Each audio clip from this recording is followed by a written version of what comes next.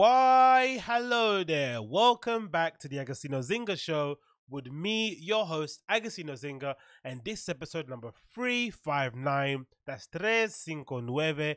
How you guys doing? How you guys feeling? It's me, your host, Agostinho Zinga. Hope you're fine. Hope you're well. How am I? Thank you for asking. Pretty good. Had a pretty quiet weekend for the most part, but we'll get into that later on in the show.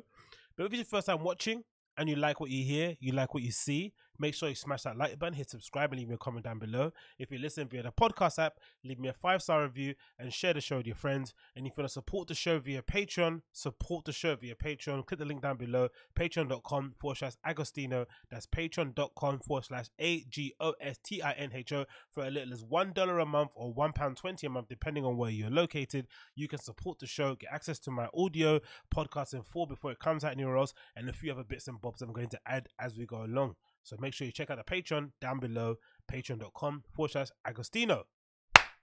Yes. Well, how's my weekend? Pretty calm, man. Pretty calm. Pretty quiet. Again, not much to do. Didn't go out. Spent most of my time in the gym, to be honest. Went to a gym twice actually, just to kind of increase my daily output. Read a couple of books, watched a couple of films. Watched Taken actually. I watched Gravity with Sandra Bullock and George Clooney, which was pretty trash. I'm a big fan of sci-fi. I'm a big space adventurer sort of movie guy. I love movies about people going to the moon, to Mars. Martian was probably one of my favorite movies I've watched maybe in that genre. So I kind of try and give whichever of those movies come out, I just give them a chance just because for the sake of it. But Gravity was pretty terrible. That has to be said. Very, very terrible.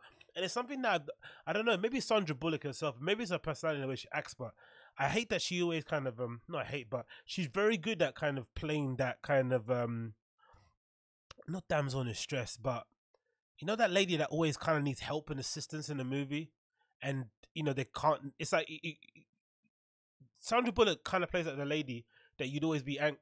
Sandra Bullock plays the lady that you might be friends with, who always asks you questions but can never Google stuff. They kind of always want an explanation about how to do things in person or over text or over the phone, whereas they could just get the answer via Google, right? Those kind of people that overly reliant on their friends helping them out to do sort things out, to do this, do that. She kind of has that kind of vibe about her in movies, or she just kind of is just so emotionally draining, I think, as an actress or as a person, as a character she plays. Maybe that's a special power. There's always something that you need to kind of give her attention, look after her, give her guidance. It's like, God almighty, man, figure it out. And I guess Gravity is a good example of it, isn't it? If you watch the movie, you know what I mean. Like, it's like, come on, man, you're in space, man. You should know something. Like, God damn it. She's in there. She's up in space acting like an intern. It's like annoying. So yeah, I watched that. Then I watched Taken. Taken was interesting because it reminded me of that kind of not reminded. It's not. What do you call it? Street smart. It's funny to say it's white privilege, right? The humorous thing would be said, like the original Taken, the girl that gets taken when they go to their Paris apartment with her friends. It's it's the textbook white privilege, right? That you could go to a foreign country and be so cavalier with where you're staying that you would willingly jump into a cab of a stranger, jump in the cab of a stranger to your new place that you're staying in a foreign country, and then tell him exactly where you live and tell him to come by and pick you up later. Like, that is white privilege in its very essence. But that's not the funny thing. That's how to make it humorous. But the actual reality of it is like, God almighty, man. Like, I think that kind of level of like carelessness makes sense when you go to like maybe for me, yeah, maybe that's not even a good idea. I'd say it makes sense when you go to South America. When I went to Central America, Nicaragua, that was sort of like how you had a fun adventure, right? You kind of leave yourself open to having adventures via the amount of people that you just spoke to randomly in a bar, at a street market, at a little rave you went to, at the beach, right? That's how you just open yourself to adventures. Like, the more conversations you had, the more random encounters, the more likely you'd have a better time. And of course, it's different for me because I'm a dude. I can handle myself. It's unlikely that someone's going to want to, grab me up in my hostel and somehow, sell me for human body parts or something, or maybe sell me in a sex trade. It's not really something that's going to happen in my reality, but that's where you'd probably would do that. But I think if I was to go somewhere in Europe, as if I'm going to tell anybody any information about where I'm staying, as if I'm going to be open and willing to kind of be sharing every single detail of my life with some strangers. Doesn't make any sense. That's what I kind of gained from that one. And of course, you know, the vengeful nature of what's his name, Liam Neeson's character, going around the world and essentially burning everything to the ground in the hopes of bringing back his daughter, who he kind of missed out. Because I forgot that part. I didn't remember in Taken that the reason why he's so like determined to get his daughter back, apart from it being his daughter, is the fact that he feels guilty that he'd been away. And hadn't really seen her grow up. He missed loads of parts of her, you know, maturity as a young lady. He doesn't even know that she's into art or that she likes boys or blah blah blah blah. So he's trying to make up for lost time. And obviously, once he sees a moment to kind of step up as a dad and kind of show off all the tricks that he's learned in his career that he doesn't really specify what it was. Maybe he was a special forces, maybe he was a spy or whatever. When he gets opportunity to kind of like pay it back and say, hey, the time that I was away, it was useful because I've gained these skills, a very special set of skills, as he says in the movie, right? That I'm going to use to kind of get you back, my daughter. So that was interesting. And then, of course, the most important thing that I did over the weekend was watch Bayern Munich beat Paris Saint-Germain 1-0 Champions League final, and it got me sad, man. It made me really, really, really bloody sad. For all the obvious reasons, innit? Like, I'm not sure about you, but like being a sports fan or being a fan or being a football fan at this current moment in time, especially a fan of my club, Manchester United, is very difficult. Especially the older you get, because I think when I was younger, I used to get a lot more riled up about the current state of affairs, the fact that we were owned by the Glazers, the fact that we didn't have any kind of football infrastructure that meant that we were trying to get back on our mantle and win championships, win European Cups, right? It didn't really seem like we were doing that. We were more operating the club as a business, as a way to kind of gain more followers and all that sort of stuff around the world. It wasn't really with the intention of, you know, winning stuff on a football pitch. I would get really riled up. I would get really annoyed at our recruitment process, managerial appointments, or infrastructure in the club. All these things would just get me hot and bothered.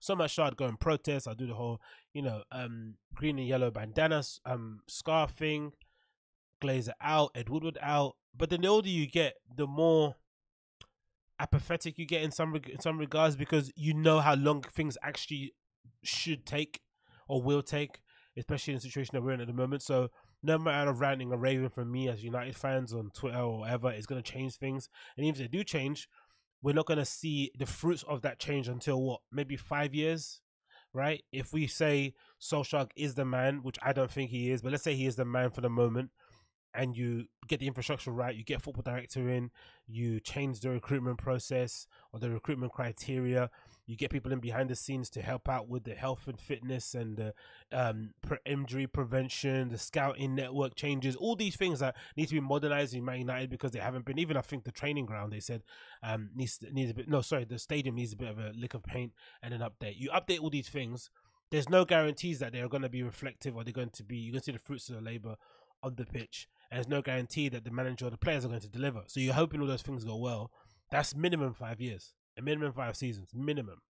So, and then you have to account for the fact that you might be wasting time with the person you got at the moment in Solskjaer or the structure you got at the moment. It might kind of add time on to the time that's already set in stone, which is going to take for us to get back to the top. And this match against, you know, again, it showed it because in one space you'd say PSG were probably a bit behind Bayern Munich where they are in terms of as a club and how they kind of go about things, but you can tell, you know, as unethical as the new owners are of PSG, they've obviously come in with a mandate of trying to win big trophies in order to give them obviously more clout, more cachet, make the club a little bit more appealing, obviously sell all those Jordans and stuff, right? But the major thing that they kind of look after is the stuff that goes on the pitch, because they're under the assumptions that if we keep winning, all the other stuff is going to come. The money, the documentaries, the movies, the Jordan collaborations, all the trendy social media stuff they do, that's going to come anyway, as soon as you keep winning matches. So they win matches. They win their league. They win their League Cup for the most part, all that good stuff, all their domestic honors. And then obviously the main goal is Champions League. And they've kind of come further than they've ever come before by ending up in the final. And for the most part, playing pretty well against Bayern Munich. So they're like a newly formed club, right? They've gone through various stages of ownership, various phases in terms of their overall development. and they've obviously got to this stage. But we're Man United, and we were where we were when Sir Ferguson was there. And look how far back we've kind of fallen. Look how far away we are from the likes of Bayern Munich, right? I think some people on Twitter are making jokes about, was it Bayern Munich won the treble this season, right? They won all the domestic trophies and their league, and then they won. They won the domestic trophy, their league, and they won the Champions League, so they won the treble. And they're already adding to this team by adding Sane. Liverpool finished with 99 points, and they're adding players to their team like Thiago. Chelsea finished below us, and they've signed 5 players, or they're in the process of signing 5. Right? They've already got 2 already done in Ziyech and Timo Werner. Kai Havertz is coming up. Thiago Silva and somebody else. And United, we finished second? Third? Right? Third? Yeah, third. And we haven't signed anybody. So far, we've been linked with some Scandinavian youngsters who look pretty good from the stuff I've seen on YouTube with highlights. But again, you can't make a fair assessment on a player due to highlights. We've all been burned on that one before. Remember flipping Gabriel Obertan. Remember how good he looked on bloody YouTube compilations. It's just mad, isn't it, to think that all these other clubs, some clubs who have kind of, again, Bayern Munich have won the treble, and they're adding to their team already. They've already added to it before they've even picked up this trophy. And we are where we are, and we haven't added anybody. You're hearing rumours or murmurs of, what's that famous Eduardo quote about it being hard to do business during COVID, about our inability to sign more than 2 players in one transfer window. This idea that we keep going for British players so we can look after the culture and the club somehow. It makes no sense when you see, obviously, Harry Maguire getting into his kerfuffle in Greece, whether or not it was for, whether it was for reasons that were justified. Still, he's getting scuff-ups in Greece.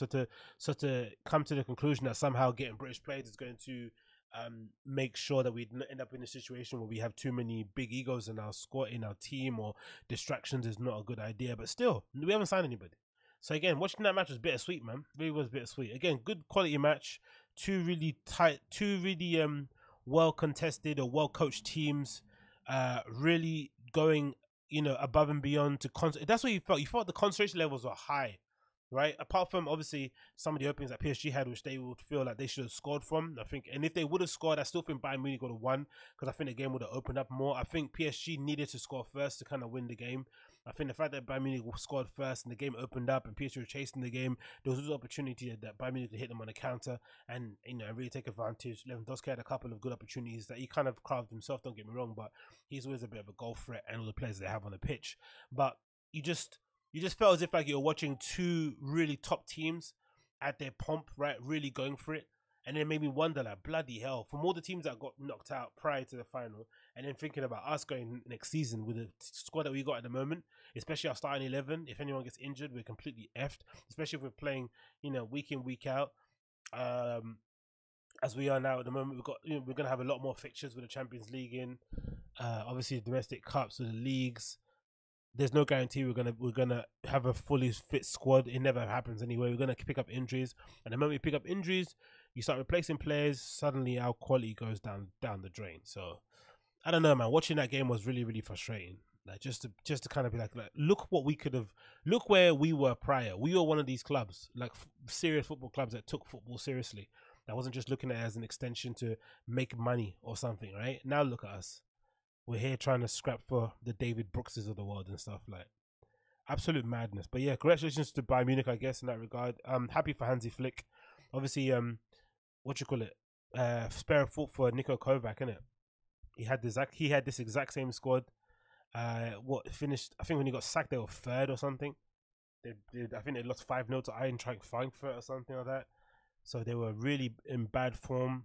A lot of the players were kind of, thinking about their future. Jerome Boateng, Thomas Muller were basically told those surplus to requirements. And then Hansi Flick comes in, the assistant coach, and says, hey, I know what to do. I can sort this out. Brings all those stalwart players back into the fold, coaches them well. Again, it probably helps that you've got great players who, I don't think that Bayern Munich team, you're not going to get, there's not a lot of players that look like in that Bayern Munich squad that will turn up to training late. Do you know what I mean? They look like the kind of players that, go to bed early, eat the right things, don't party too much, train really hard, and are really professional. So I guess it's pretty easy even for an interim coach to come in and do a good job. It kind of reminds me of when Avram Grant would take over for Chelsea a couple of times here and there, right? When Chelsea had just a team full of winners and pros, it's easier to come in as an interim coach to kind of, steady the ship. But still, what he done with this Bayern Munich team, how they play. Again, adding Sane to this side is just insane, especially when, Coman and Perisic are competing for one place. You got Sane coming in, competing with Gnabry. Like, just absolutely madness. Obviously, Neuer's suddenly found another gear. He's evolved into like, he made some big saves. Just, you think to yourself, like, that's what a football team should look like. A serious one. Not like what we look like at the moment. But, what can you do, man? What can you do? Next on the list, we have some distressing news. Actually, I guess if you're some distressing news if you're a teacher, or if you got kids and you want to send them back, and especially if you're a teacher as well, send them back to school. It's something I've been thinking about a lot lately, especially during COVID, because I don't know, maybe because we're living in weird times where we should have a lot more sympathy for our neighbors, right? We should be a little bit more empathetic. Empathetic. We should be a little bit, whatever that word is, right? About our neighbors. We should kind of have them in our thoughts and think about how bad other people are, what position they're in at the moment, going through COVID-19 during this pandemic. Especially if you got kids that are of a school age, it must be an absolute nightmare, right? Having to decide whether or not to send them back to school or have them homeschooled still must be absolutely horrible, especially with the conflicting information that's out there, which has kind of been one of the most frustrating things about this whole debacle. There was a real big movement, it felt like, especially I think in most Western countries, especially with the uprising in populism, it feels like there was a bit of an assault on intellectualism and assault on science, right? A lot of people kind of like the anti-vaxxers crowd and all that sort of stuff, right? And they had maybe there were some reasons behind it. There were some actual real concerns, right? If you're a mother or father and you've got kids, there are some concerns that you maybe have to think about, mull over, Google, do your research about certain vaccines and stuff. But largely, that argument is a bit insane, right? These vaccines have been developed over years and years and years and decades, right? From some of the best health professionals or doctors in their field. They've essentially saved millions of lives over the years as well. They are vital to our survival as a human species, right? But I understand the concerns. The concerns are valid. But you would imagine, right, as a way to kind of counteract that concerns, the medical professionals would be robust in their research. They would speak clearly. They would have a way of kind of communicating information that would be digestible for the average everyday folk, and they wouldn't be compromised, right? You wouldn't feel as if like, oh, this person's speaking this way only because they have these certain interests that they're looking after. But COVID's completely disproved that, right? If anything, it's proved that medical professionals are as corrupted as politicians, right? You have people like Fauci in the United States telling people not to wear a mask, and then later on he's going, oh no, we only said that because we were afraid of the supplies running out. So they were always vital in the beginning, but they didn't want people to wear them because they didn't want the supplies to go out, so medical professionals wouldn't have them. It's like, yeah. So now if you're a parent and the professionals are coming out and telling you, hey, send your kids back to school because it's safe, nothing's gonna go wrong, you're within your rights to be like, I don't believe you, I don't trust you, you're talking out of your ass, I'm gonna make my own mind up. And I do believe, and I do have sympathy with it as well, and I sympathy for it too on the side of the kid. I can only imagine what it must be like if you're under the age of 18, you got to just suck it up. It is what it is. But imagine if you're like in primary school and you have to be at home, or even just under year 9. Like, imagine how much hell that must be, being at home without your friends. Because for sure, if you're at home and your parents are strict with you, that means your friends are probably going to be strict as well. They're not going to let you come over. No parent is going to want to be the reckless one or the fun one. Not in this pandemic. You don't want to be the fun parent in this pandemic. So all the parents are going to be taking precautions. Plus, I'd imagine there's many parents out there that have pre-existing conditions, right? Some who are maybe, let's imagine you're disabled as a parent, right? Like, that's already a pre-existing condition that I'm sure will make you susceptible to certain things that other people cannot get. Or you're immune indeficient, right? Or you have autoimmune issues, or you're just an older parent in general. Like, come on. Or imagine you're a parent that you invited all your family members to your house to stay over during COVID because you don't want them to be alone. So you've got like a big house and you have other family members in there who are a bit, who are in that kind of age range where if COVID hits, it's a catastrophe. It must be such a hard decision to make. And look at the story from The Guardian. It says 17 teachers at a Dundee school contract COVID-19. 17 teachers. And I guess this is the whole issue of it. There was loads of talk about how likely it was for a kid for a kid to be a super spreader, basically because kids touch everything, right? There's no way you can do social distancing in a school. There's no way kids are going to remember to not touch their face or not touch certain things or wash their hands consistently. It's not going to happen. They're children, right? So the idea is that children are super spreaders, right? They're going to spread it exponentially more than adults would. But the science is telling us, hey, kids don't give it to adults as frequently. Adults can't give it to kids. If kids get it, it's not fatal. Blah blah blah blah. But the evidence, there's so many anecdotal stories of kids. I think lately, what was it? I read a story about a child that was like 6 and got COVID and passed away, or something like that. I remember something. Maybe it's the youngest person to have COVID and got it. Now again, we don't know. This kid could be, diabetic. They could have had many other conditions prior to it. They could be obese. We have no idea because they don't really. The media as well are playing us for a bit of a fool as well, right? They don't tell us about these things. They just sensationalize and put these headlines out there and get us all scared and afraid. And when you read into the story, like, hold on, this person wasn't. You know what I mean, they weren't even, obviously they weren't looking after themselves. Of course they're going to get COVID and die. Do you know what I mean? But yeah, this is an article from Guardian. It says 70 teachers at the Dundee school contract COVID-19. Jesus Christ. It says here, health officials in Tayside have disclosed that 17 teachers at a special school in Dundee have contracted COVID-19 along with 2 pupils and 3 community contacts. When they mean special school, they mean special needs or what's that mean? NHS Tayside shut Kings Park School last Wednesday for deep cleaning after an outbreak emerged, and on Friday closed it all to allow staff and pupils to isolate for 14 days because of people's complex needs. Jesus Christ. The board said on Sunday that 22 people infected, up to 12 on Friday. It said contact tracing identified the links to 2 other schools in Dundee, with 1 positive case at St. Peter's and St. Paul's Primary and another at Happy Times Out of School Club in Downfield Primary. Yeah, actually think about that, because I think they do mean special needs school, right? Or like, imagine if you've got a child now with learning difficulties and you're having to do homeschooling. Are you insane? Like doing classes on Zoom with a kid that's got like learning difficulties. Like, my word. Part of the reason why schools are so important for parents with those kind of children is that it gives you a bit of respite, right? You get the opportunity to kind of put your feet up, relax a little bit, do some cleaning, do some admin around the home. I don't know, get supplies, whatever. Just maybe live your life a little bit, right? You get a little bit of a respite in terms of having to look after your kid all the time, who obviously needs your, undivided attention. You can't take your eyes off he or she at all.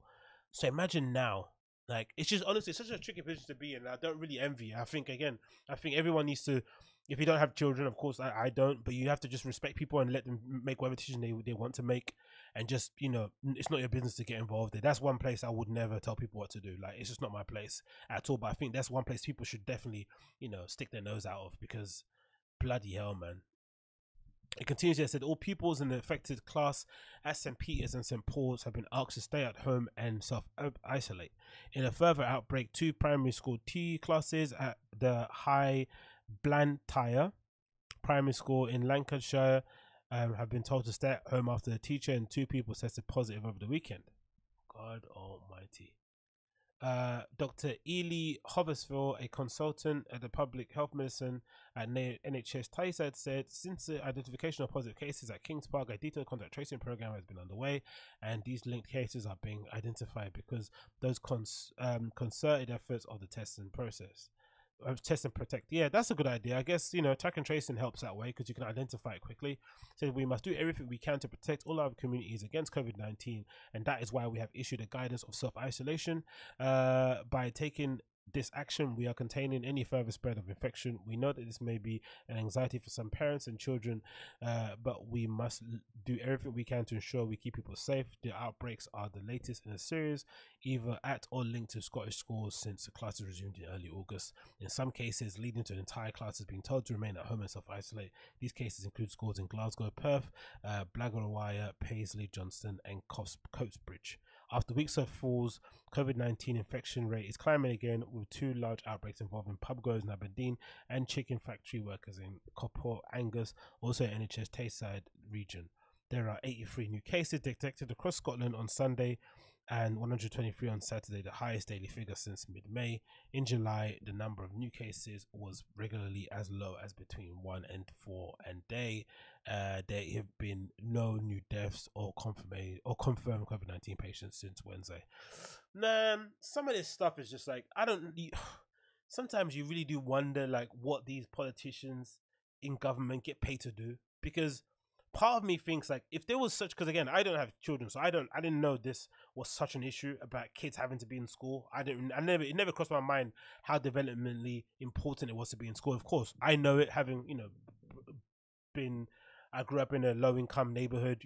There's not many things to do. School was probably the best thing I had going for me, right? People would stay in people. I remember in my school, we stay at school or around the perimeter of our school in our uniforms until maybe like 7 p.m. And we went to a pretty trendy secondary school that ended at like 5 or 3, right? 3 to 5 p.m. And we'd stay outside from like 7 to 8. Madness, right? Because we had nothing else to do. We had, especially that time when no one really had any computers at home, no one had a Sky TV or anything. There was nothing to go back home to unless you're going to play football. So you just try to stay outside with your friends at school or hang about or stay in the library and use the free internet as much as you could. So I also understand, all those interactions I had were developmentally probably some of the most important times in my life, right? Interacting with my friends, gallivanting around, growing up as a person, blah, blah, blah, getting involved in all these sticky situations, developing my kind of street now, all this sort of good stuff. So it never really crossed my mind until this occasion, right? But if this was the case and everyone knew how important schools were, why didn't the government set out a plan or a roadmap that maybe involved, fronting or supporting places like pubs and bars and stuff? Because those things, people have said, basically that's what's led to some of the spikes, right? Bars and pubs have opened, which they probably didn't need to open, but they had to open because they was afraid, oh, if we stay locked down for a certain long period of time, these pubs are not going to reopen ever again, right? And we're going to lose all these local businesses that are going to obviously affect the overall government, the overall country's GDP, and then no one wants to have that on their resume or on their tombstone. So why didn't the government work out a plan that involved maybe doing something where they would say, hey, we're going to support the catering industry, right? Or the hospitality industry, sorry. And we're going to say, hey, we can't open you guys up at the moment because we want to ensure that we open up schools first. So we're going to give you this cash, float you this money to kind of sustain you until September, let's say. Put you on lockdown so everyone doesn't go to these places and things are back the way they need to be. And then when we reopen the schools back in September or August, September, we will have a better idea of where we are as a country, so then we can maybe start opening up things little by little, slowly by slowly. But the fact that they opened up pubs and bars, and then when they opened them up, they told you can sit inside, which I still, for the life of me, don't understand. I kind of thought they were going to just open bars with like limited standing space, but they open pubs regularly and just had them with tables open, which I don't see the sense in that. Most people that are going to pubs won't have a drink. You're not actually going there to sit and have a meal. And if you are, you're a psychopath, especially during these times that we're living in at the moment. But they did so. So maybe that exasperated things. Maybe that was a switch in people's heads. Oh, it's not that big of a deal. And they were kind of like took their foot off the gas and didn't really stay in place or wear a mask, all that sort of stuff when you're in large areas. Who knows?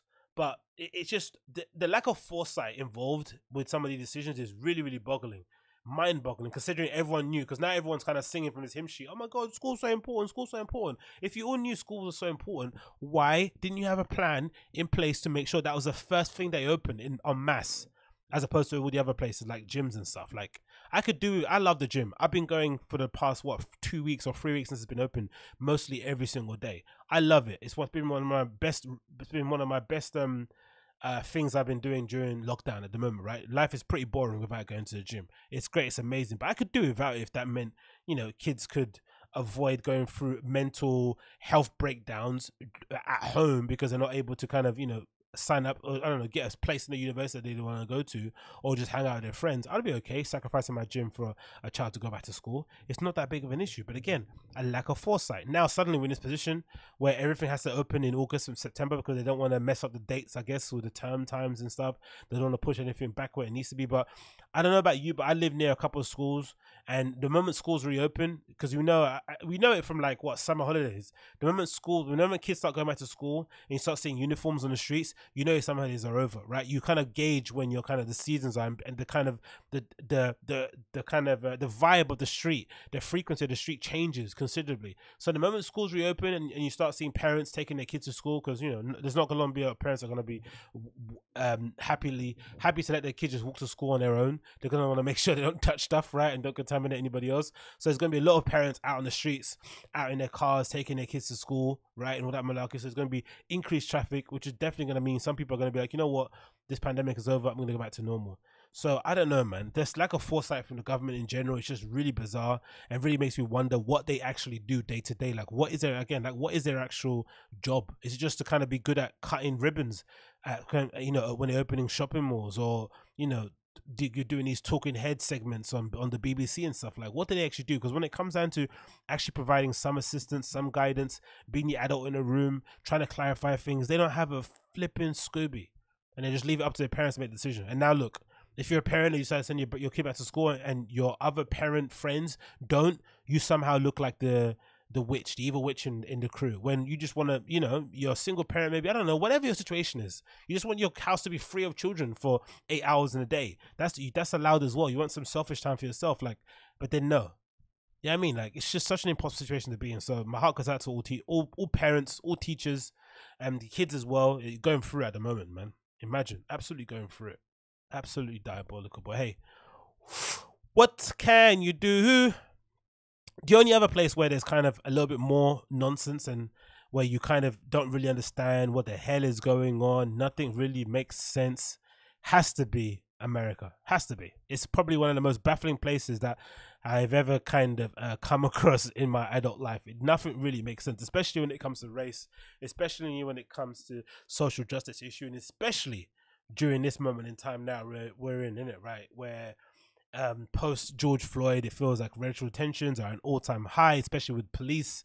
There's been a resurgence of just weird racial encounters between certain people. It's just a completely weird place to be, right? So this story broke, I guess, over the weekend. Let's pause this story broke, I guess, over the weekend. Yeah, over the weekend. I think it happened early on Sunday. So for some reason, I'm not too sure why, don't ask me, for some odd reason, it seems like they've learned nothing at all from George Floyd. Zero. They've learned absolute diddly squat. Say what you want about George Floyd, whether or not he was a saint or not, the argument, no one can argue with the fact that he did not deserve to die under those circumstances or in that way. He, in no way, shape, or form did he do anything to deserve the death sentence at the hands of those police officers. That was just completely over the top policing, right? We can all agree on that. Fine, no problem. Then obviously the details come out about him as a person, maybe his mental state, whether or not he was drunk and he was high, he was resisting arrest, he was the one that actually asked to come out of the police car because he was feeling claustrophobic, and then unfortunately the police in their infinite wisdom decided the only way to kind of keep him under control was to lay him on the floor because they felt as if like he could overpower them. Whatever, disgusting situation, horrible. He should not have died in that under those circumstances. Now a family has lost a brother, a son, a husband, whatever, a father. It's completely disgusting. But you would have thought, from the police side of things, right, from both parties, let's address both groups. You would have thought the police in America would have been like, you know what, we might need to revise how we deal with people, civilians, right? Regardless, because I think there's so many stories, and unfortunately, the Black Lives Matter in America has been a bit weird on that front. They're essentially turning this into like a race war, where they're basically accusing the police in America of going around lynching and shooting random black people, which, there are some occasions of it. Obviously, Breonna Taylor, that's a horrible story where people, police officers incorrectly burst into her house thinking that she was somebody else and shot her in her own home. Absolutely disgusting. Justice for Breonna. But for the most part, police aren't going around randomly killing random black people, right? Most of the, if you look at the statistics, most of the encounters between police and people who are fatally shot, they're usually involving some level of crime, some level of something, right? Of course, depending on what area you are in America, if you're in a very low income area that's majority white, you're going to get a lot more police officers killing white citizens or native citizens. And if you are living in an area where there's a lot of minorities, obviously a lot of minorities in that area too will unfortunately die if they come into an kind of deadly interaction with a police officer. So that's kind of, no one's kind of arguing with that thing. But you would imagine on the police side of things, they might think, you know what, we need to maybe relax a bit and not be so trigger happy when it comes to our encounters with civilians. We might need to treat them with a little bit more courtesy, respect, maybe take our job as police as not as kind of, death sent kind of, servants of death, and instead use our way to kind of de-escalate the situation, amicably resolve it in some way, shape, or form. You would have thought they would have a little bit more caution in how they go about things, because again, like I said, there's many videos out there. There's that really heinous video of that kid, some white kid somewhere, I'm not sure if it's in a hotel, an apartment hallway, a police officer is kind of constantly shouting at him to put his hands up, put his hands on the floor, he lay down, put his hands there, like confusing instructions. The kid gets a bit flustered. He tries to reach for something in his pocket, and then the police officer kind of unloads, 3 shots into him, right, and kills him there on the spot. And he had nothing on him, right? It was just like a really bad interaction with a horrible police officer. So you would imagine that the police would be like, you know what, we need to clean up shop. We need to clean house, because for sure internally they know who the bad cops are. Let's get these guys off the street. Let's get them behind the desk so they don't kill anybody. And let's put out a mandate, a kind of closed door memo where we say, hey, if you get into a kerfuffle with somebody on the street, please, under no circumstances should your first conflict resolution be to pull out your gun and shoot them. Try and resolve it without deadly force. And if it comes to a point where you have to use it, fair enough, but that should be your kind of last resort. You would have thought that would be the thing. Then you'd think on the people who feel like they're getting accosted by black people, by police officers, the most black people in America, you would have thought they'd be a little bit more there'll be more conversation around how to conduct yourself when you are encountering police, right? To kind of, make yourself as agreeable as possible, listen to their commands, don't make any sudden movements. You would have thought that would be a conversation too, but there's not really that conversation. No one's really having that about how to act around police. But regardless, both parties are not really looking at it honestly. No one's really dealing with it in a great way. And now you're in a situation where another unarmed black man was killed by police, this time in Kenosha, Wisconsin. The incident looks quite shocking. I don't know exactly what happened. We don't really have any context to the situation, but essentially, I'm not going to play the audio because it's a bit much. But essentially, what we see is a video of a guy trying to get 3 police officers, looks like, or 2 police officers are trying to arrest a black guy in a white vest outside of an SUV, which might be his car. He resisted, kind of gets away from them. He walks around to the passenger seat of his car. The police officers follow him from behind. He opens the door, reaches inside, and then as he reaches inside, police officers from behind him shoots him in the back. Whoops, take that sound off. Shoots him in the back 7 times. Completely uncalled for, right? In terms of, like, as you're looking at it from just our first impressions, right? But again, like I said, why would you do this considering the current climate we're in at the moment, right? Record levels of unemployment, record levels of people claiming unemployment, right? These what do they call them?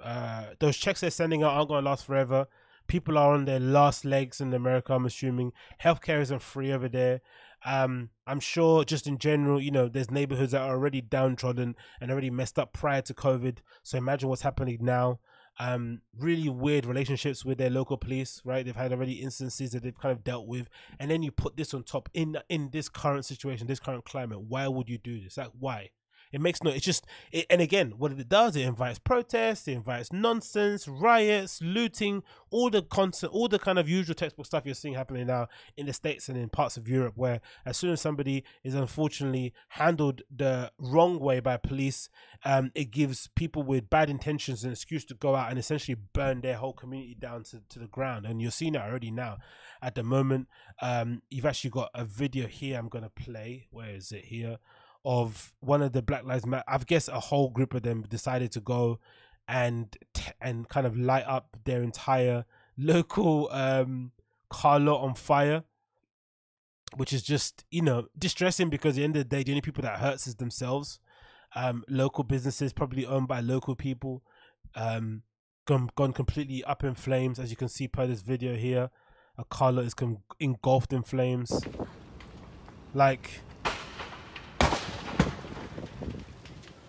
and it makes you just wonder, like, what is the American police inability? What is with their inability to kind of conflict resolve without deadly force? Why are they unable to do it? Why can't they do it? Especially in that instance. Let's say, for instance, that guy was going in to go reach for a semi-automatic weapon, right? Let's say he was outside the car first, though. His gun was inside the car. So why couldn't they stop him from getting inside the car? Why wasn't one police officer on the other side of the car door trying to stop it? Or when he was walking around the other side, the other one tried to go around. Like, why wasn't there more effort to kind of restrain this dude before, a deadly shooting happened? And if you believe what you read online, supposedly they did try to stop him. This is from a guy here on Twitter who says the following via his tweet. Get up on here. It says, cops tried to arrest Jacob Blake, who had a warrant and previous convictions for violent crimes. They tried to use a taser. Blake, with guns pointed at him, kept walking into his car and reached inside. So we know that's happened, right? You've seen videos, you've seen clips of people in the States trying to get, as they're trying to get arrested, as the police are trying to arrest them, they obviously tried to restrain them by, shooting them with a taser. And some people, for some reason, I'm not sure if it's like a strength thing or if you're high, or sometimes if they shoot it incorrectly in the wrong place, some people are able just to kind of withstand it and not really go down in any kind of meaningful way. So I guess in that occasion, police officer has no other opportunity but to pull out his gun. That's why he's got it on his hip. But god damn it, man, you just think there'd be a little bit more understanding and care as to how to deal with this, because this is just going to add another 2 months to the nonsense that's going on already in the States now, where they haven't really dealt with COVID well anyway, let alone the riots, let alone police relations, let alone the race issues that are already underlying them as a society. Like, it's just, if ever there was a way to really mess up a situation, this is the one, right? America's like unique in that regard, right? You're going through a pandemic that requires people to kind of be, how do you say, to kind of not put themselves first, right? To kind of think about their neighbor, to have a bit of civic responsibility. That's what a situation that kind of calls for. This is what it means, that you need every citizen to kind of help each other out to make sure this pandemic goes away as soon as possible, right? Or to kind of get it underneath some level of control. You need your neighbors to maybe help you out with some sugar and some milk on some days when it's tough for you. Maybe you need some parents to maybe help you out, or some neighbors help you out in terms of doing playdates with your children, right? This is the time where people should be coming together and really trying to help each other out. But if ever there's a way not to do that, it would be this, right? It would be to have a catastrophe of a police brutality, a catastrophe of a police death, right, at the hands of, what George Floyd suffered, right? A complete catastrophe where a guy that clearly is, a big friendly giant is unfortunately, dealt with in the most dehumanizing way possible by police officers. They tried to excuse it. Remember all the kind of smear stories that were coming out about him, which were, wasn't really the point of the matter. And then, yeah, it's just, if ever there was a way to mess things up, this would be it. Like, it's just really distressing, man, to see it all. And, hope it gets sorted out. Hope they kind of make a solution. Hope they work something out, because at the moment, it looks like they don't have a clue what to do in the States. They really don't have a clue, man. It's a really, really sad situation for everybody involved, really. Yeah, I don't know. What do I know how to sort these kind of things out? It's just funny. You just would imagine, like, they'd be a little bit more cognitively aware, or what's that, whatever that word is, of what's going on now, and just kind of try to appease the community and not be so heavy-handed. But no. Interesting way to go about things. What can you do? Next on the list, what else do we have here? Let's go through there. Oh yeah, beware of turbo sluts. This is not a funny one, but it's a concerning one. Just because there's nothing else to talk about. Again, I wouldn't really talk about stuff like this, but hey, please bear with me. So I guess these two incredibly sexually active young women decided to go on a very popular podcast show called No Jumper, hosted by Adam22, and decided to detail their many sexcapades. And one girl in particular decided to divulge information that really caught the internet off guard.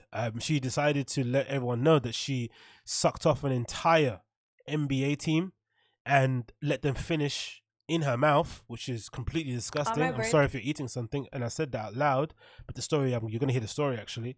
So she decided to do that, and yeah, it got people thinking, innit, about how difficult it must be to be a father of a young woman growing up nowadays. Again, no judgment on the girl, because I guess, she doesn't really look like she gives a crap anyway. She decided what she wants to do in her life, and this is how she wants to get forward. So, more power to her, freedom of choice, and all that malarkey. But bloody hell. Number one, it's a weird thing that a team, right? Yeah, a team, because you're already quite close anyway, right? You already spend a prolonged period of time together, maybe a little bit too much time together. I'd imagine at any time. I'd imagine, I played Sunday League football, right? Most of the time, if you spend a lot of time with your teammates, the first thing you want to do when you have a break from your teammates is not hang around with them, right? Or not hang around with some of the guys you don't like. But which is, usually more often than not is a lot of people. So you might be a couple of people in your group or in your team that you like, that are your favorites, that you go out with socially, you hang out and you grab a meal together, maybe you go cinema, blah, blah, blah. But for the most part, you don't want to be hanging around with the entire team, right? You kind of keep them at arm's distance, go training, play a game, you know, keep the camaraderie up. But then, you know, when you go about your free time, you do your own thing. So the curious case for me is that, number one, there'll be an NBA team that hangs out together socially, that'd also be comfortable with seeing each other in that kind of position. Like, it's just bizarre. And it must be an American thing, because honestly, growing up, I've been around some really nasty guys and some dudes that are into some questionable stuff. And this was never a thing. Like, guys getting off with girls in the same room. That was always awkward. If it did happen, you just leave, right? And you're at a house party and someone decided to hook up on the corner. You just kind of leave, or you kind of make sure your back was to it. You don't want to, it's like seeing someone make out on the train. You don't just stare at them, right? Thinking, oh, if only that was me. No psycho does that for the most part. It's kind of a bit off-putting, right? Those public spaces of affection, let alone people actually getting off in a major way like this, right? Like, you know, blowing 7 random dudes is not, you know, it's not a snog on the central line. So you can imagine how mad that's going to be. So, but most of the time when I was in school, honestly, I've been in some weird places, weird situations in my life. If that did happen, you just leave the room. You go somewhere else. Or if you happen to accidentally walk in when somebody's doing something, you don't just say, oh, can I go next? Like, it's nuts. Even if that person was clearly holding a sign above their head saying, you can go next, you'd leave the room and let the person finish. You wouldn't just stand there and wait around. But I think it's a pretty much an American thing. It kind of reminds you like of a scene out of Blacked or something, right? All those big, burly, you know, massive black dudes standing around like a really petite white girl, right? That's what kind of it makes me sense. But again, like I said, if I've spent this much time around with you in a sporting environment, in a change room, training, playing games, the last thing I want to do is see you butt-ass naked, getting yourself sucked off by some random girl that you found on Instagram. And I guess this is what happened to her, and this is her story. Like, pretty distressing, really, just in all honesty. But god damn it, man, the stuff that goes on out in the streets. My birthday is Memorial Day weekend. On my birthday, I seen them all at Dre's, like this one team. Okay. She's so shy. It's so cute, baby. Shit. And I don't know, I was getting fucked. Imagine that's your best friend. That's your coach. That's your like fuck coach, isn't it? Your turbo slut. I remember I said something like that as well. When I say something like that, and someone pulled me up on it, oh, actually, she's not a slut. I was like, what? If you're not allowed to call these girls, well, I don't think it's an insult, to be honest, with these girls. I think they're you know, they are they're owning their stuff. Do you know what I mean? Like, they're not trying to paint themselves out to be angels, but someone trying to tell me off for calling these girls sluts was funny. It's like, come on, man. If this is the hill you want to die on, God bless you. In a hotel room, they all pulled up, and I sucked their dick. Put the mic down. The whole team. 7 basketball players in a row? Mm-hmm. How was that? I was fucked up. I didn't fuck any of them, though. She said, what happened to the nuts? Swallowed. All of them? Yeah. And nothing happened? You didn't have like a weird reaction in your stomach or anything? No, I passed out. that sounds so fun. You're almost making it sound like you were too fucked up to be sucking. Exactly. What a major story. I passed out. I was so fucked up. I don't even remember. It's like, God almighty. And again, if ever there was an instruction or a message to young men out there to just watch your P's and Q's, this was it. Because fair enough, this girl, you know, she knew what she was getting herself into. She clearly is about this life, so it's not an issue. But for the most part, most females, I'd imagine, most women, most young ladies aren't this person, right? Or they might do, even some girls might even, I've been around girls who like to give that impression. Then when it finally gets to that position, they sort of back off. Like, you know, they kind of want guys to like them, so they kind of play up this idea that they're a turbo slut, but they're not really. They're a decent girl. They just want you to like them. If that's the case, you have to be able to read. And again, it's really bad because the kind of the game that guys have to play with the sexual attraction game is just odd, and it's clumsy. But I really do think the onus should be on the dude to read the signs, to know that, okay, cool, this girl might be telling me one thing, but she's not really about that life. And if she isn't, it's up to you to kind of pull that cord and be like, hey, I think you're a bit too fucked up here. Let me get you a glass of water. Let me get you a drink. Where's your phone? Where do you live? Let me get you an Uber. What's your best friend's number? Do you know what I mean? Let's text them and let them know that you're leaving my place now. Whatever it may be, just so you can put yourself out of harm's way, because I don't honestly know what girl would be worth this kind of, not trouble, but what girl would be worth getting yourself in this kind of predicament under. Like, you get messed up, you're drunk, you're high. Because it sounds like she had 2 sexual encounters. She had one with somebody else and one with a whole team. So imagine you're the first dude, and I don't know, man. It's just, it scares me. Listen to this stuff. It really does scare me, because I think there's a lot of dudes that would gladly want to put themselves in this position because it feels like it's an easy score. But there's also the possibility that you could be with somebody who's only doing that because they want to be down with the clique. They want to be cool. They want to go back to your room and get some free drinks, whatever. There's always kind of these, whatever person's intentions, but maybe their real intention isn't to suck off the entire team. Maybe their real intention is to maybe just hang out with you or to go somewhere warm tonight because they don't have a bed to sleep on. There's all these other different things at play, but oh god. And 7 dicks. And also, you were getting fucked by somebody else right before this? Yeah, they walked in mid me getting fucked. How did they walk in? Where were you? Christ. In the hotel room. So I was fucking like someone that works with the team, and I know that team because I've hooked up with them before. But they all pulled up. No, not the whole team. Okay. Like a few of them. They all just pulled up. They knew I was in there, and they were like, "Let's get lit." And they were just sitting around the bed, and they just rotated. Oh my god. Yeah. That's tight. Yo, they all love you. So you don't look back. you. Do you look back at this as a positive memory? Yeah, I don't care. It was lit. Hell yeah. Yeah. I respect She's that. just nervous right now. No, I mean, she's not that nervous if she immediately told us about sucking 7 dicks in a row. She's a definition of a bird. Again, I don't have any ill will. Nothing really bad to say about the young lady. I guess everyone makes their decisions, but I just think as young men, you really have to you really owe it yourself to have your head in a swivel and to really kind of read the situation for what it is and not for what you want it to be, especially if you're inebriated, especially if you're just following your penis around. You need to really, really, really think deeply about the situation you're getting into, especially in the current climate we're in at the moment. Like, you just can't be taking these sort of chances. And again, I just think in my situations I've been in, I think more often than not, girls like to play up the fact that they are a bit sexually, what's that thing called? Adventurous and promiscuous, and they like to play up that kind of slutty side. But really, for the most part, if they really like you, sometimes some girls will do that as a weird way to kind of draw you in, which is strange. But usually, they're not really about that life.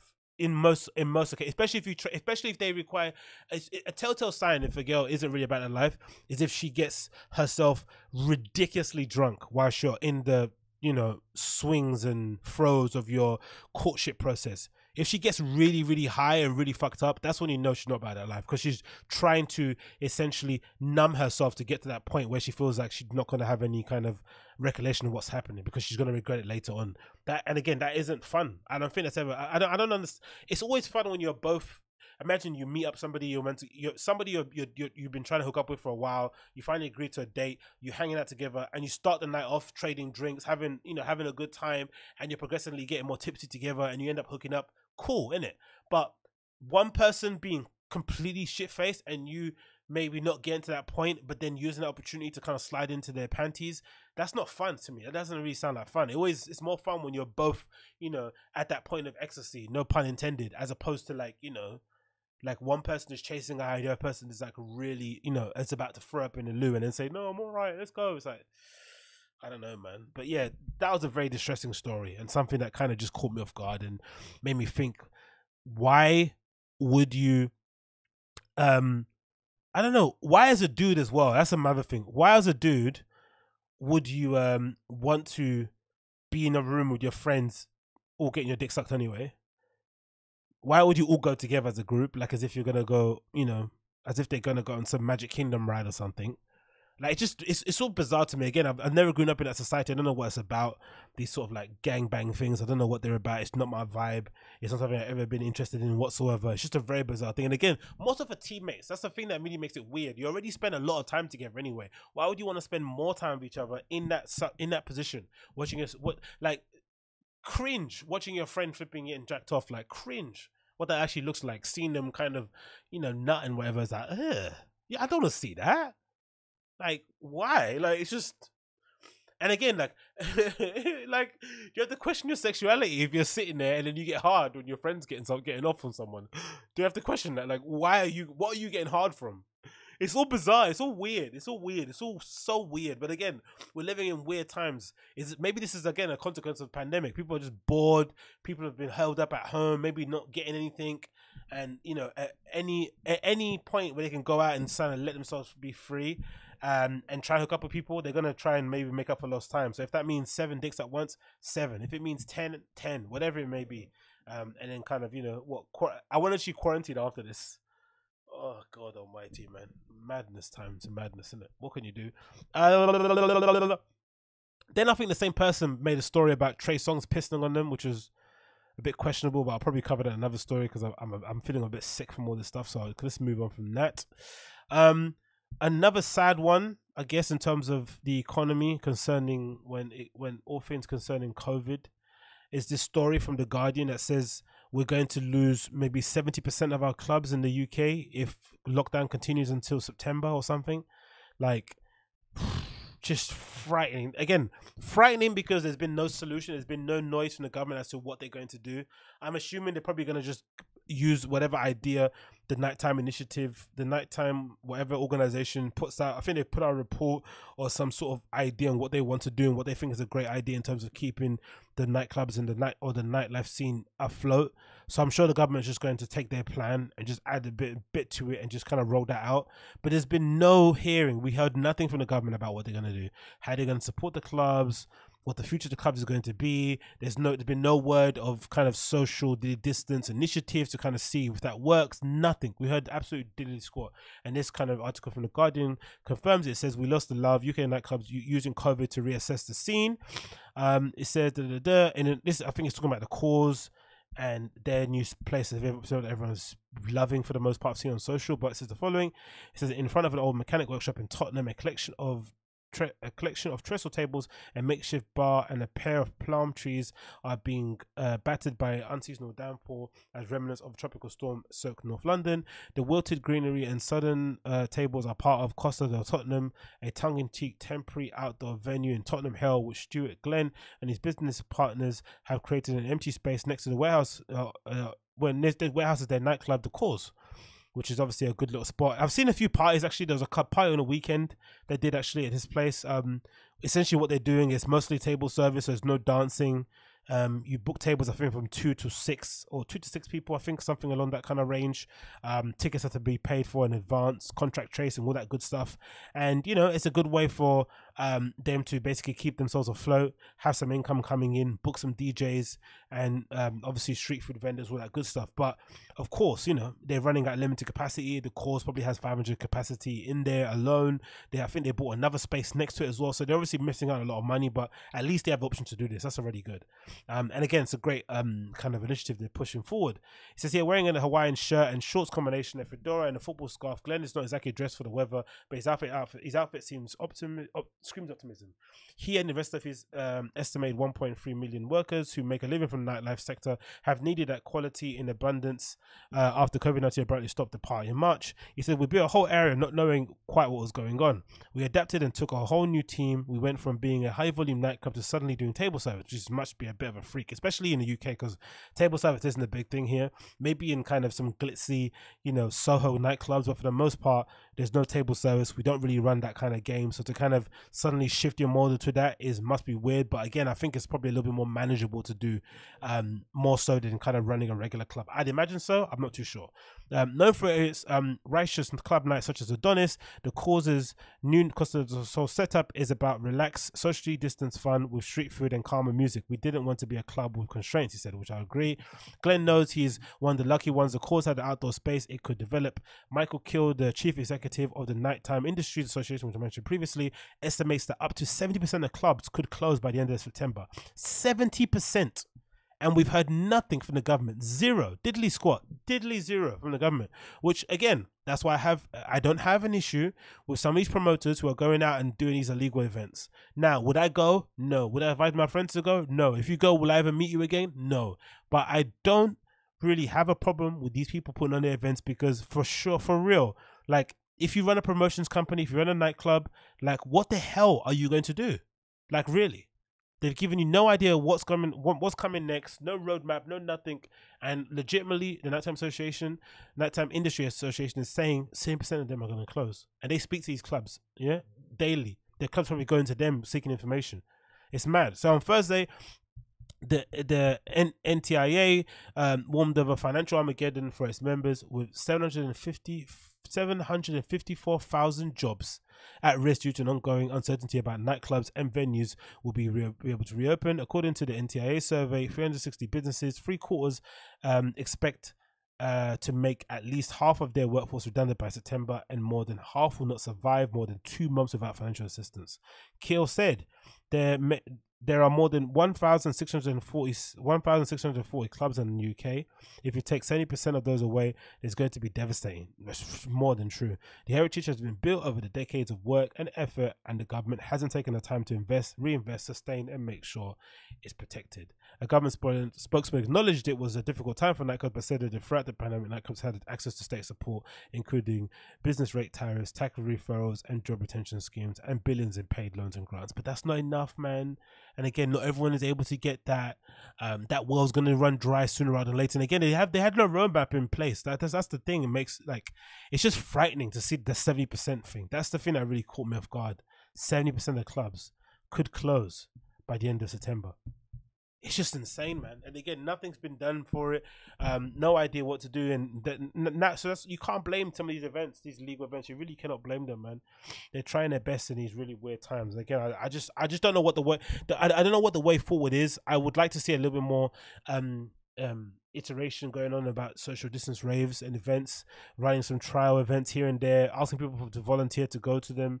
Maybe I saw some new system that they're kind of using where they kind of have these outdoor spray machine things that they use, right? Where they kind of disinfect people as they're walking in, track and tracing, of course, all that good stuff. But do something, man. Give us some hope, because we can't be going on living like this, man. Imagine you're a club owner. Imagine if you actually opened the club in March, what you must be feeling like at the moment. Just imagine. Utterly bizarre, man. Utterly bizarre. And then it continues.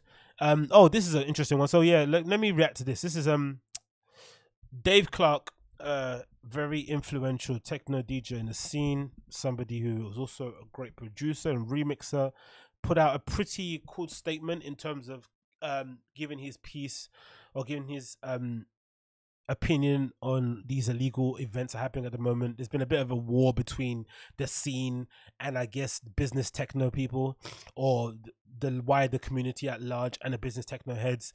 There's been an abundance of DJs who have basically been flown around different parts of the world to play at questionable events in countries who probably shouldn't be putting on events of this stature. Some of the DJs have been kind of smart enough not to post some of the content of them playing at these gigs, but some of these people have been, self-absorbed enough to kind of post this content on their feed with no sense of civic responsibility, I guess, for the current situation we're in at large, and just kind of looking after their own pocket, which you're meant to do, I guess. But there is probably wider concerns here than just your ability to play a gig in another country and get some money in your pocket, right? You're obviously going to put other people at risk. So Dave Clark gave his opinion on it via Facebook, and I'm going to read you some of his statement here. Let's see, reading full, because I haven't actually finished. It says the following. He says, very disappointed in the scene. To be clear, I'm not talking about any DJ that has true financial worries and has to take work. That is their decision alone. However, there are a few top flight DJs who financially do not need the money, but are in the FOMO pact, pushed out by their managers, no doubt, and DJing in environments that are far from legal. This is the most interesting part of it. That's something that's really been bugging me, because I think in the beginning, I was one of these optimists. I was thinking, oh yeah, when things open up, it's going to mean it's going to be restricted travel. So all the local scenes are going to pop off. Local communities are going to thrive because they're going to utilize all the local DJs and local artists, such as myself, because I'm a smaller entry level kind of guy operating on my local scene. So I'd imagine, oh yeah, it's going to give people like myself more opportunity to play, because it's going to mean there's going to be less mid-level to top-level DJs flying in from different parts of the world to come and play, and they're going to utilize their overabundant pool of talent DJs all across the UK and London and Europe to kind of sustain that scene, build up what it needs to be, and then kind of reinvent it in a whole new different light, a light that doesn't really rely on top level, high ticket selling artists who basically play the same stuff again and again. That's what I would hope to happen. But actually what's happened is that the events that have started off first, because the promoters don't want to take any risks and they don't want to risk putting on an event, getting all the PA, hiring all the equipment, being liable for the insurance and all that good stuff, and then get somebody that's unknown that can't move tickets. They don't want to take that risk. So they'd rather book a really high selling artist, a high ticket moving selling artist, get them over, and then take the risk of taking, the reputational damage on social, but at least they're going to be able to cover their initial investment. That's what's actually happening. And then of course, on the other side of it as well, the DJs themselves, who, again, you can't blame the promoters. Let's say, let's make your money. If your government says it's safe, that's all you can do. But it's the DJs too. It's mostly the ones. It's ones that are like, you know, the ones that travel on private jets all the time. The ones that have like big corporate sponsorships like Porsche and BMW and all this sort of good stuff. Those are the ones that are taking all the gigs at the moment now. They're the ones that have kind of, you know, doing those posts where like, oh, it's 5 months so since I've been DJing. I can't believe my first gig since all this sort of nonsense. And it's like, huh? If anyone can put up, if again, not counting anyone's pocket because it's not my business, but you would imagine if these guys are getting paid 10 grand plus per set, like it makes you wonder what some people do with their money. If they're really, again, maybe it's not, maybe there's, because I remember someone was saying the other day to me, I've got who it was, said something like, oh, these high level DJs aren't like normal people, right? Part of their kind of ability to function in society is their ability to go and play places, right? They can't function without playing a set. Like someone like a Charlotte DeWitt is basically begging their booking manager to book them as many places as they can book them. She wants to work really hard. She wants to kind of run herself through the wall. She would play just about anywhere as long as they're paying her fee. So for them having to kind of step back and not play, it just doesn't compute. So they'll just do whatever they can to kind of go against that. Fair enough. But some of these people are like, you know, come on, like you don't. If you're like if you're Ricardo Villalobos, you don't need to DJ anywhere. You shouldn't need to anyway, and it makes you question what these guys do with their money. You shouldn't really, because it's not your business, but it makes you question it. It says culture from all these legitimate clubs, events that close their doors face hardship by putting forward their own greedy business ethics above all and sundry. Those international DJs that do these parties have basically spat on those legitimate industries. They have spat at the backline crew that made them look like a hero, and for what? A successful release sponsored post on social takes talking about how they have missed their gigs. Fucking idiots. This is not over, and they have probably made this their worst. They probably made this worse on their watch, but hey, great gig. Of course, that's the thing that's really, and I think Dax J played recently as well, and he's catching a bit of flack. Not really though. Let me not say catching flack. People are catching flack mostly on Twitter. I feel like on Facebook and on Instagram on their own feeds, people are just happy to have them out again. I guess it's because there is a part of me that thinks a lot of these people that go into these events are really having a hard time dealing with the reality they're in at the moment. And if you give them an opportunity to kind of tap out, they'll take it. And if they see a DJ who they kind of who's representative of like things maybe getting back to normal or escapism, they're just going to latch onto it and say like, hey, I'm going to ignore all the nonsense or the reality situation. I'm just going to pin my hopes on you. So that's why some of the comments on some of these posts, especially on, you go on Dax J's post where he posted about him, you know, first gig, flying 3 times in a week, it's mostly love for the most part, unless they're just deleting comments. I don't know. He says, I would respect them more if they actually were conspiracy thinkers. I believe as things stand, this virus is real and 5G doesn't look sparrows, and made a stupid stand. But this is only about the ego and their feet, which is true, innit? If they were conspiracy thinkers, that would make it a bit more easier digestible. Like, fair enough, they're just kooks. That is what it is. But it's not like an anti-lockdown rave. It's like people raving in spite of there being a global lockdown and in spite of there being a global mandate not to gather in big, large groups of people. They're just doing it because they want to do it and because they want to go play out. They don't want to be at home. Especially the ones that have families are the ones you should really question. Like, you must hate your family a lot. It's like, you know, people say about runners, like if you run like 50 miles a week, right? Like, what are you running away from? If you're purposely trying to play now in this current pandemic we're in at the moment, and you have no fear of flying, you're going to different countries, hanging out, hugging people, you know, not wearing a mask, doing all that sort of stuff, your life at home must be really, really bleak, or you must not like what you've got at home. Your family, your children, like, it must be really bad. It says here, I've been watching like many in our industry and what has been happening, so many coincidences. In Belgium, there was a party very near Antwerp which sent out an email containing whatever that word says, basically social distancing measures and face masks are not obligatory. That's insane. Then a few weeks later, Antwerp enters into curfew. In Paris, there was some strange parties too. Yeah, possession parties. They've not been given the shit. Now Paris has also seen an uptake in the virus, and yes, of course, Italy now a big uptake in virus, which you can't argue against. The science is clear. In all these places where they've reopened the clubs and they've reopened places where people can gather in place in large groups and in large amounts, they've kind of had a second spike, or they've had like an uptick in cases, and they've had to close them things again. That's the fact. We can't argue against that. So whether or not we attribute it to the clubs, to the raves, or just to people kind of going out more en masse, we don't know. But what we know for sure is that once they've reopened things and gave people a bit more license to gather in open airs a bit more freely, cases went up again. It says here, we all miss playing, but not to play But to play these events as international DJ of repute has put down our industry in the eyes of those that look for any reason not to make it easy. And it's true as well, because honestly, I'm into a lot of stuff, right? Like, you know, my metal stuff, my indie bands, and I can't think of any other scene apart from the electronic music scene or the dance music scene where there are people who are purposely trying to go against the rules to put on events for people. I can't think of anything. I've not seen any secret indie band gigs. I've not seen any secret metal concerts or punk shows.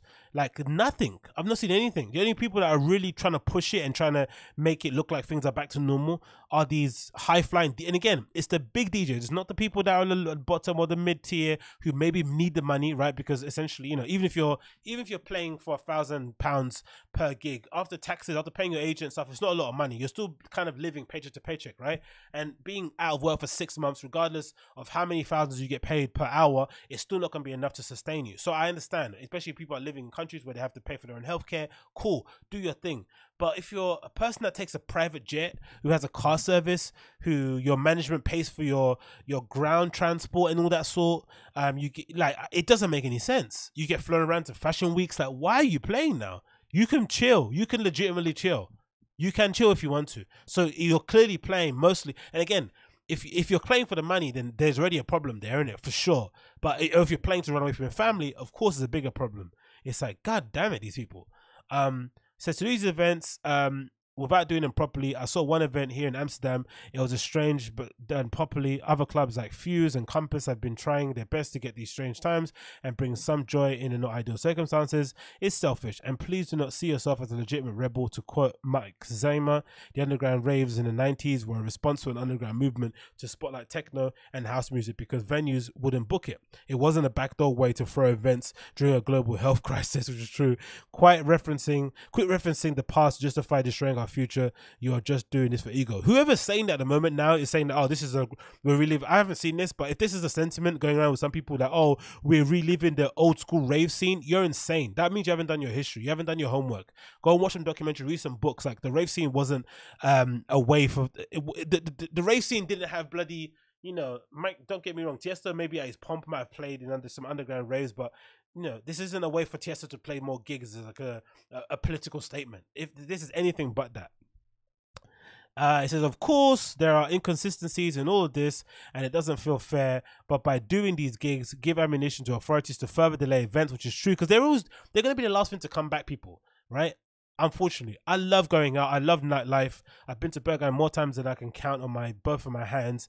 But I know, and I've resigned myself to the fact that I won't even be able to play a gig, let alone go to a rave, maybe until next year or until the vaccine's been found. We know that our industry is fucked, right? Until something changes in terms of this virus, we are in the dumpster as it is. So these events are, if anything, maybe pushing back that date of reopening everything. And again, it's like, you know, it's not, the fair word is a bit cucky to use, but it really isn't fair, is it? Because we all want to party. We all want to go and have a good time. No one wants to be at home, you know, smelling their own farts. We want to be outdoors doing stuff, but we're not.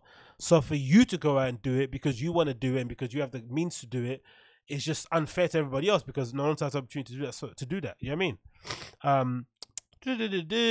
Agostinho said, and now despite feeling pragmatic that perhaps small events could come back this year, I severely doubt if any major festivals will happen within the Central Europe bloc next year either, which is true because all the events have been postponed till next year, but there's no guarantee it's going to happen, right? How many bloody airlines are closing down and head offices are closing and things are winding down? I don't know if the insurance companies are going to want to, you know, write off on these things either. And he mentioned another quote. He says, hardly a word about these things in the main dance press happening for like 8 weeks now. Yet we have to look at more live versions of the press like NME and talk about Smash Mouth and Chainsmokers. Perhaps some of these ticket sales went through the dance music press. Who knows? Yeah, true. That's a good point. Resident Advisor has been utterly quiet on this regard, which makes sense anyway, isn't it? They have to kind of look after they have to kind of they know where their bread is buttered, isn't it? They know where their bread's buttered. They're not gonna jeopardize the bag just to kind of make some sort of moralistic statement. They're gonna pick and choose their battles in that regard. But bloody hell, man, what a great response from Dave Clark, and again echoes a lot of the thoughts I've been having concerning the situation. Next on it, who else spoke about this? Responding to Rebekah, she made a post as well, which, you know, bit wafty, made no sense really. It's a bit silly. I don't know. I guess some of these people just feel guilty and they want to kind of virtue signal and kind of make people know, hey, look, I'm not a bad person. I'm still kind of socially or consciously aware. It's like, look, if you're gonna go play, go and play. You know what I mean? Don't give us some long essay and sob story about you deciding to go play. And again, I like Rebekah. I fuck with her productions. I like her DJing style, but get over yourself a little bit, innit? So this is a post from her. It says, I wanted to write a post as I'm really torn between what's appropriate for DJs to be doing right now during the pandemic. I played last month in Zurich, as you know. They explained that the capacity was capped at a third of the regular attendance. They had a track and trace and a sign at the door. They seemed like the government had an adamant that they were going to allow these clubs to open and to get the industry back up and running. Some cases went back up in the first few weeks, which was associated with a house party gathering and actually not inside the venue. 2 weeks before my gig there, each country is trying different things, step by step, trying to find some normality and of course help an industry that is in dire need of losing venues, as losing venues and jobs is now becoming a reality. So what's everyone's thoughts on this? Should we be completely free for the foreseeable future? Should we be completely club free for the foreseeable future? Or should we be socially experimenting here? Do we run the risk, if we keep all the clubs closed, of illegal parties happening more and God knows another horrendous outcome that happened in the UK takes place again? I am now in full transparency heading to Gayo in Hungary. I like her full transparent. This is an opportunity for her to like say, hey guys, it's like when you put up it's like when you write Black Lives Matter on your Instagram profile, you're sort of like hoping no one comes on your profile and trashes you, right? You're like, hey guys, leave me alone. I'm a good person. I like black people. I like that new Drake record, right? That's what she's done here. Because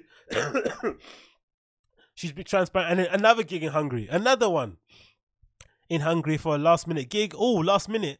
I researched intensely and the cases of the virus are low. The clubs have been open since the end of June and no cases coming from the clubbing age group and industry. Please let me know your thoughts below. It's like, okay, get over yourself. Anyway, first things first, Zurich isn't an issue. We've seen loads of DJs playing. I think is it Luciano has a residency in this nightclub that they're talking about. I think it's the same one. I think it's capacity 500 maybe plus, but they've capped it at 300. They've obviously done everything they can do to make it as safe as possible. The economy's opened up. The government's already allowed those places to open up. So if the government says yes, you can open up clubs in places like Switzerland that have dealt with the coronavirus a bit better than some other places, then fair enough, go and play. No problem with that whatsoever. And these places are obviously picking some of the bigger DJs to go playing because it makes more sense that they book like a Rebekah, somebody of her level, for maybe a lesser of a fee. Maybe, I'm not too sure if they're paying the same fee, but let's say they're not. Let's say it's just an opportunity to book them because maybe she wouldn't be available during this time of year usually. They're going to take advantage of it. I don't have any problem with it whatsoever. Is that a bra in her as a face mask? I don't know. But yeah, do what you want. Especially in that regard. You can do as you please. The issue people have is with these other parties that are happening that are not socially distanced. They're not done in a country where they're permitting people to gather in large groups of people, and they're obviously done to skirt all the kind of regulations, all the rules. That's what people are annoyed by, because if anything, you're putting other people at risk, you're putting yourself at risk, and you're going to leave everlasting damage that you're not going to be anywhere near to kind of feel the consequences of, because you're coming in, flying in, doing your gig and leaving, and you're going to leave a whole trail of destruction. That's the issue. It isn't you playing in countries where they're permitting clubs to reopen. That's okay. Go make your money, do your thing. Or not even the money thing, because the money thing gets a bit weird too, because it feels like there's a bit of jealousy involved as well. Some people are like, hey, why are they making money going to play? Look, we all know these people make money. Let's not be under any illusions. They're making money, they're doing their thing. It would have been nice for this to have been an occasion for these promoters to maybe utilize their local address book of DJs and maybe prop up the local community and local scene, and give these DJs an artist and chance to play in these venues. That would have been lovely. But I want to understand, because I've been a promoter myself, that sometimes if you want to take the risk of hiring a place, especially during the pandemic, put up the money to rent a place, renting a sound system, hiring your own security, maybe you're paying more for security, all these risks that you're taking, you don't want to then take another risk with a lineup. You want to guarantee that lineup is going to sell tickets. Now, in my thinking, I would assume that because no one's partying and everyone's desperate to go outside, that it doesn't matter who you book usually at a nightclub. Like if I played all night long at Fold, I still think I could pack that place, wall to wall. I don't think I'll lose a crowd. I think I could probably hold it down for the majority of the hours that it stayed open. I'm pretty sure I could do that. I don't think it matters. I think if you're competent enough of a DJ, you could probably do a good enough job to sustain people's interest, to keep the club going, keep people buying drinks. It's not really an issue because I think people are so desperate to go out now. But I also understand if you're not a club owner, you're just a promoter putting on events, that you don't want to take that risk. You want to just book the big people who you probably won't get a chance to book any other time apart from this. You want to make a bit of history, put it in your have it stuck in your archive as, oh, we had this person play at this really janky event that we put in this middle of the bushes, and then kind of, you know, build that relationship, blah blah. I understand what the risk they're taking, but I think as a DJ to kind of virtue signal and be like, hey guys, I'm a bit worried. It's like, get over yourself. Do you know what I mean? Zurich is open, Hungary is open. Go play a thing, do your occasion. People are just unhappy about the raves that are happening in places where they shouldn't be happening. That's basically it on that one. Then oh yeah, and then lastly, talking about raves that shouldn't be happening. Oh shit, oh no, what's happened there?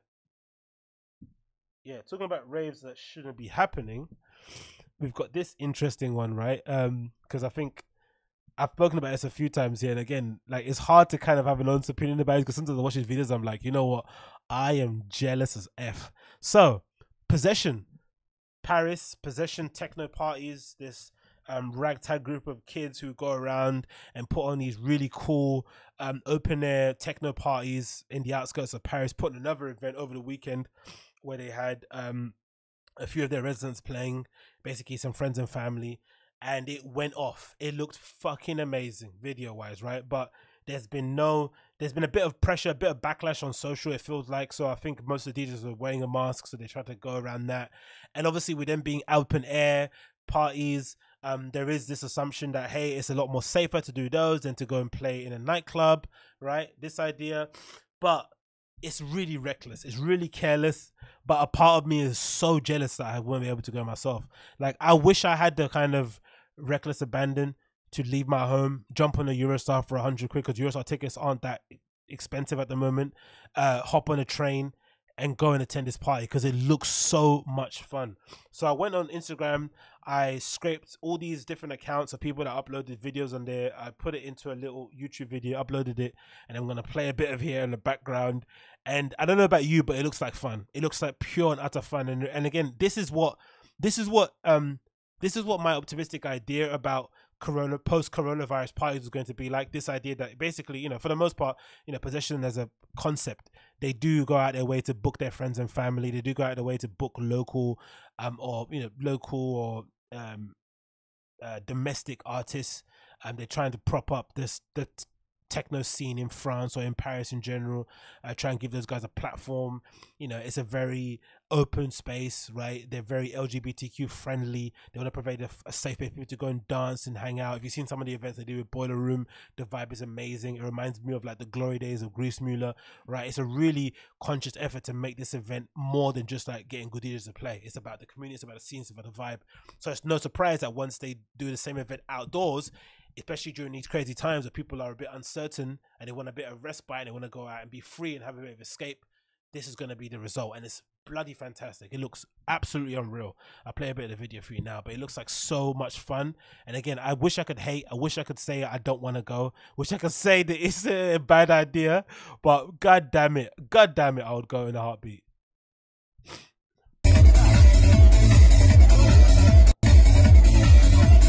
Look at that.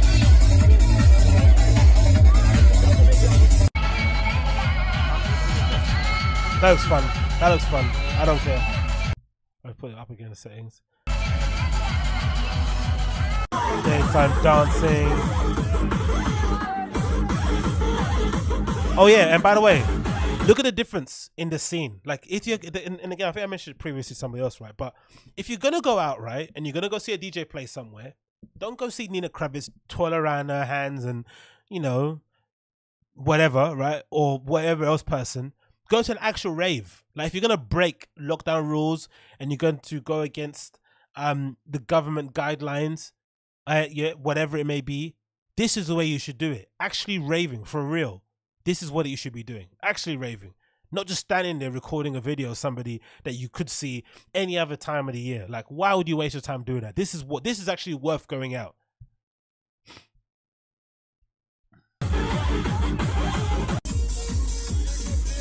And I think because I've watched quite a few of their videos, and I think the DJs made a really concentrated effort to put a mask on, so that was a good one. But look how fun this looks. They have the best residents as well, like badass, man. Of course, Anita's probably the most famous one, I guess, from the crew, but so good.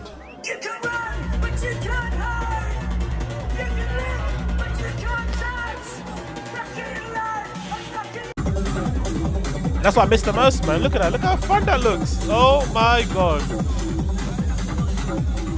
And it really puts it into perspective how crappy, like, because I've been going to Pirate Studios a few times to record some sets. I've actually done a couple of DJ sets I record that I'm going to upload onto my Instagram, to my YouTube story, so watch that out. Watch out for that. Give you an idea on the kind of stuff that I play and stuff, and obviously prepare some mixes I'm going to be sending out to places where I want to go and do some DJ mixes and DJ streams for. But you know, you try and make that thing fun. You bring some drinks, hang out with some friends, you do a little mixing thing. It's a boogie, but it can never replicate a rave. It can never replicate, hanging about with like random strangers, rubbing shoulders, exchanging sweat, funny glances, pupils dilating. It can never really replicate that. It can't. This is just the beauty of the rave is the rave.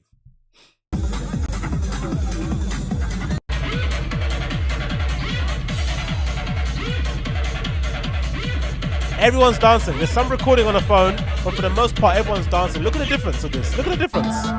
That's incredible, man. The music played is far more interesting too.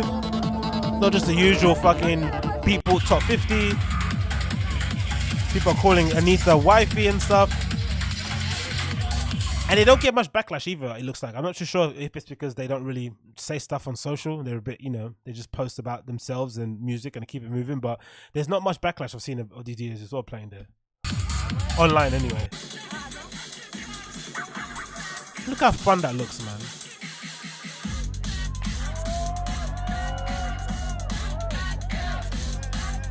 No, that's such a vibe. Such a vibe. And yeah, I'm jealous, man. I'm really jealous. And again, I can't.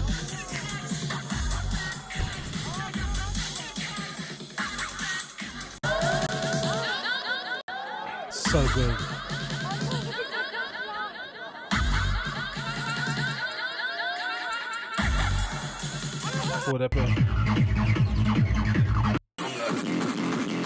Look at that. Kids going for it, raving. And again, I don't know, man. Like, what would you guys do? Again, in my case, I'm not going out anywhere. But would you go if something like this happened near where you live? Like an actual proper rave, not just booking, glitzy DJs, actually booking local artists that are killing it in your scene. Everyone's comfortable, right? It's all inclusive, right? In terms of that regard, right? There's not many lads and that kind of energy there. Would you go? Would you take that risk and go somewhere like this? And again, I don't have anything bad to say about DJs playing there because they're like, they're like mid-level people. I'd say maybe even just up lower mid-level, right? They're probably been greatly affected by COVID more so than most, right? They're literally down to their last penny. I'd imagine some of these people probably haven't had a normal job since they've been DJing, or the DJ's been their only job. So to try and go from that to working in a supermarket is like, how would you even go get that job? Because you've got no experience. That's the issue too, I think, a lot of it. A lot of these DJs that are complaining about, or virtue signaling online, they should just go out and just get a regular job. But some of them don't have any experience. So I don't even know how they're going to, especially if you're, like there's people that have been working in offices that are struggling to get retail jobs. So imagine if you're a DJ, how hard it is to you to get a job. So I don't have anything wrong to say, anything bad to say about anybody going out and getting a wage, trying to keep food on their table, keep a roof over their heads. But again, I just think to myself, like, there is a part of me that's like, could you just wait off on this? As fun as it does look, can we not just all wait until everything is settled down and we can all go out and rave? Because we're all going to, when stuff is reopened, we're not going to stop raving. We're going to be, I'm going to get fucked for like a month straight, right? Back to back. I'm sure people are going to do the same thing. So there's no real need to kind of push it now because you're going to go hard when stuff reopens. And there's going to be so much stuff open at the same time because you're going to try and make up for lost time anyway, as you are. I don't know, man. Let me know in the comments down below. What do you think? Is this a good idea, bad idea? Do you understand? or are you really annoyed by it? I'd imagine so. Especially if you've got a family member that's been affected by it, you probably don't have any patience with this at all, no level of understanding. I completely get that. But yeah, interesting situation to be involved in. Again, I'll put the link down below to show you so you can watch it below, but it's on my channel. It's called Position Techno Paris 2020. I mean, or the date 22/08/20, but I'll put the link in the show notes for you guys to check out. Anyway, that has been the Agostinho Zinga Show, episode number 359. I'll end it there as it's been an hour and a bit. Thanks so much for tuning in as per usual. Again, if you want to support the show, make sure you do. If you click the Patreon link down below, patreon.com/Agostinho, click that and support the show. Also, make sure you smash that like button, hit subscribe, and leave me a comment down below. If you're listening via the podcast app, make sure that you leave me a 5-star review and share the show with your friends. And of course, if you want to follow me on Instagram, there'll be a link or there'll be a little thing that'll pop up there. You can follow me on there, follow me on Twitter as well. That'll pop up too there. And yeah, keep in touch in it. And I'll see you guys again very, very soon. Take care, be safe, and hopefully by next time I have a haircut. Right? Would I have a haircut? Maybe I will, maybe I won't. I don't know. But regardless, take care, be safe. See ya. Bye.